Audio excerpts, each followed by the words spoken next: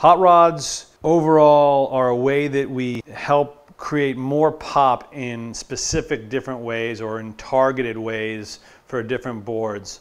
Hot rods in general are thin channels that we cut into the cores of our boards, and then we drop in rods to add pop out near the contact point of your board. The double barrel variety of the hot rod that you find in the mod rocker features 2 carbon hot rods milled into the core, again extending to the contact point to give you a lot of power added to the nose and tail.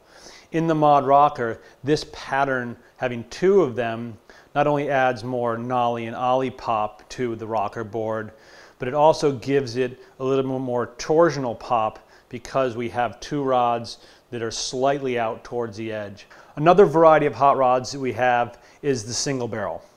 In the cross rocket, Agent Anthem, Agent Rocker, it's a carbon rod that starts underneath your binding and extends close to the contact point in the nose and tail. And what that does is it pretty much only gives you added ollie, nollie, and longitudinal pop to the board. We don't want to make them any stiffer torsionally, so the single barrel hot rod really just gives you that added ollie, nollie pop that you're looking for.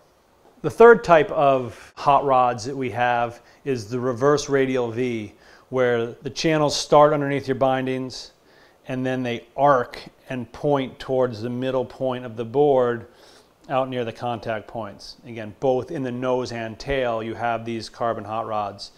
This pattern is used in the